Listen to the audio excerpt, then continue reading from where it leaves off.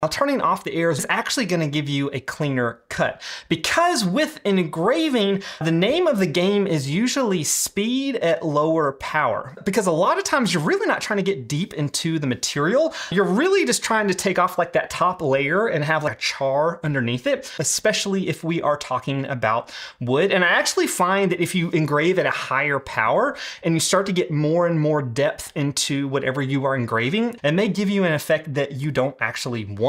Actually, I had this guy, but it's probably going in like a 1/16 of an inch. Maybe you can get a profile view of that, which can work. In this case, it is maple, so you still are getting a contrast once it goes in there. But especially if this is like a cutting board or a surface that someone is going to use, you still are gonna be able to feel those indents in the wood. Where if you're doing less power, but maybe higher speed, you're really not gonna see that effect as much. Now, one thing you can do to give you more definition to your engrave is instead of just doing a fill engrave, you can do an outline of your shape too.